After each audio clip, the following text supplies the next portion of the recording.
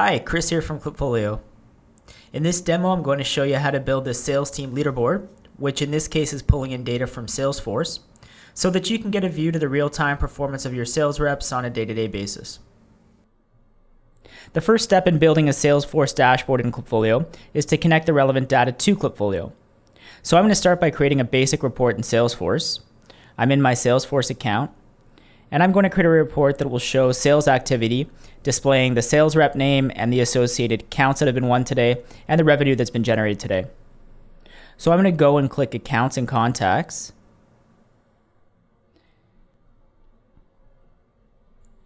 And now I'll start by adjusting the date range. I'll specify that I want this report to display only the information for today.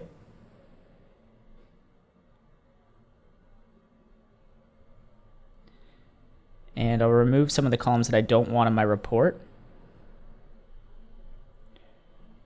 Okay, so now I only have my account owner column, my sales reps, and the customer column. And I'll scroll down here and grab my MRR, the revenue.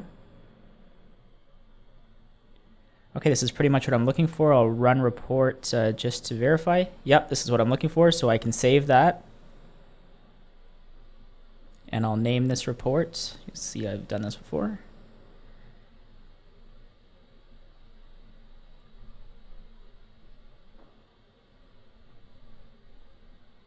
And I'll just make sure this doesn't show up in our regular feed so that it doesn't confuse anyone.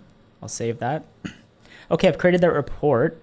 Now I can go back into Klipfolio and I'll connect the report so that I can build my custom data visualizations.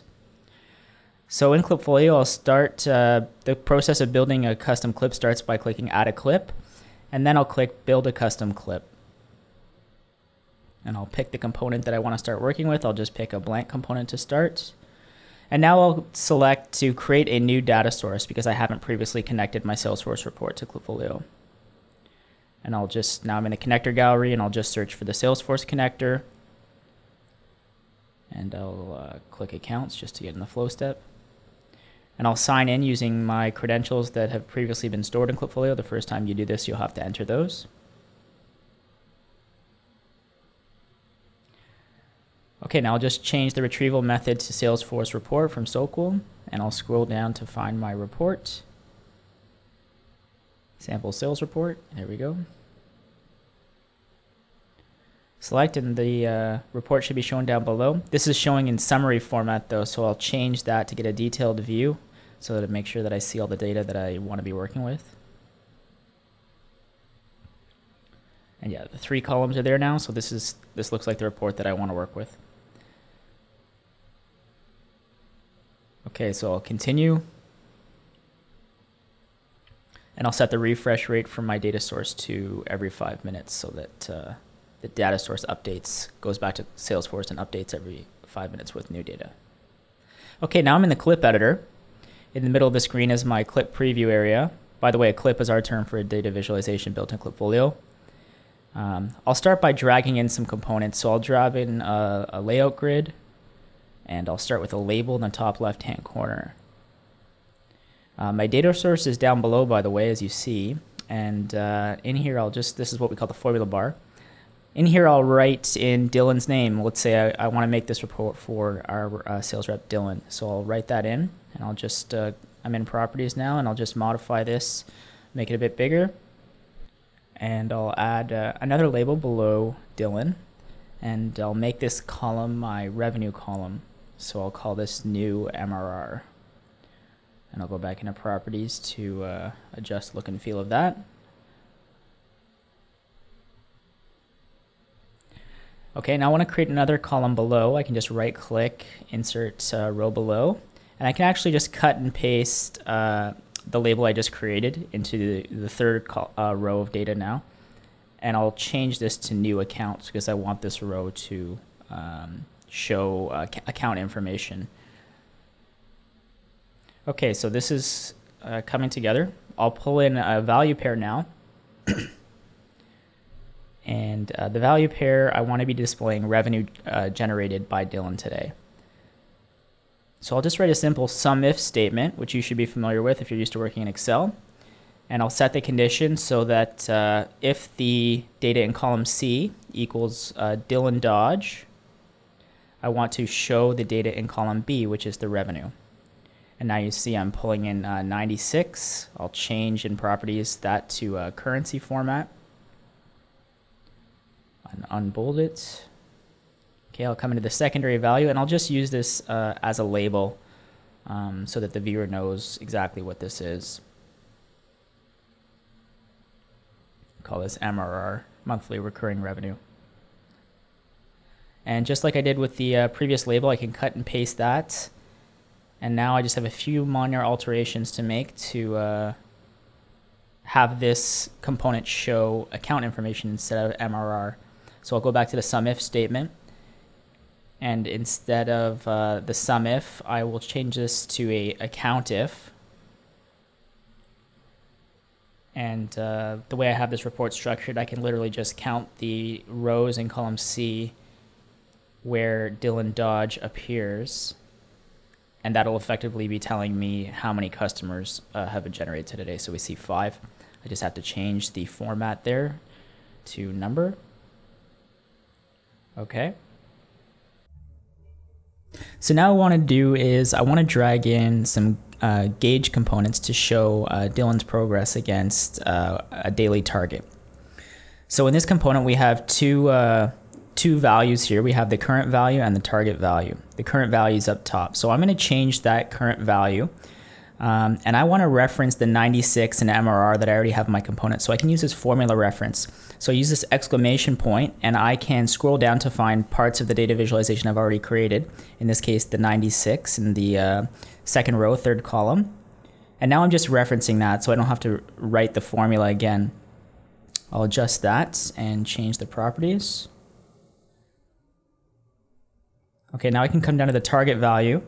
And let's say I can set this to whatever I want. So let's say a good daily target for MRR for Dylan is $200.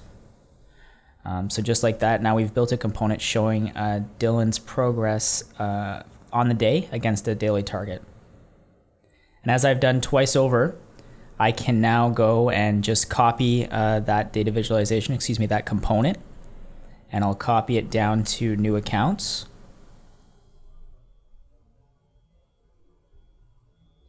And now I'll make some minor alterations so that we're pulling in the right information for this row. So I'll go to current value. I will use the formula reference again, but instead of referencing column 2, column 3, row 2, I'll reference column 3, row 3, just finding the right value pair here. There's 5, that's right. Change that to number. And I'll change the target value.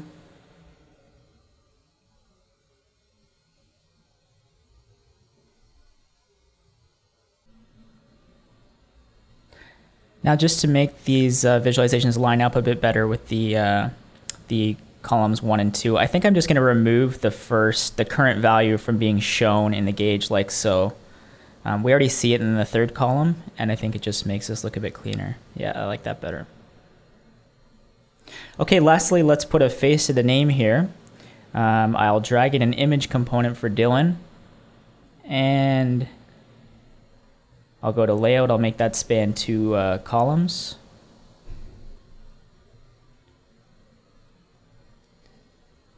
And all I'm going to do for the image is I'm just grabbing an image of someone who's obviously not Dylan from the internet. I'll grab the URL. I'll just copy it and paste it right into my data field in between the 2 exclamation points for the image component. And just like that, I'll be pulling that visual in. And I'll just adjust the size here. Arnold's looking a little too big for this clip. It's better. It's a bit better. Okay, this is looking pretty close to what I had in mind. So now I'll just save this, or title this clip, and then I'll save it. And I'd have the option to share it with various groups I've set up in Klipfolio. I won't do that for this demo. and the clip will get added to my dashboard. Okay, so that's one down of, you may have 2, 3, 6, 8, 12 of these that you want to create. Once you've built once, you can pretty easily just duplicate these clips and save them with different titles, and make some adjustments in the clip itself to be pulling in the right information for the right sales rep. So I'll show you how to do that. So in the top right hand corner of the clip, you can click the this menu button and go to edit the clip. Now I'm back in the editor. Now I'll make whatever adjustments that I want to this clip so that it's pulling in information for another sales rep, and then I'll save it with a different name. So I'll come back to my sales report, and let's create a new report for Yvonne. So I'll change Dylan to Yvonne.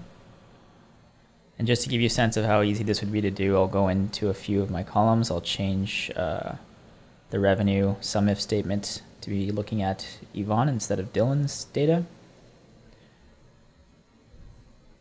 You can do the same thing for the accounts formula.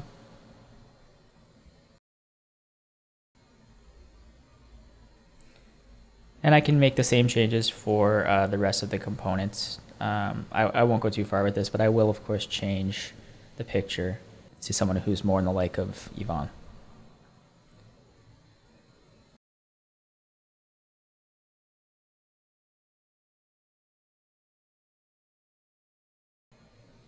So now I can come in and just, or I'll change the clip title first.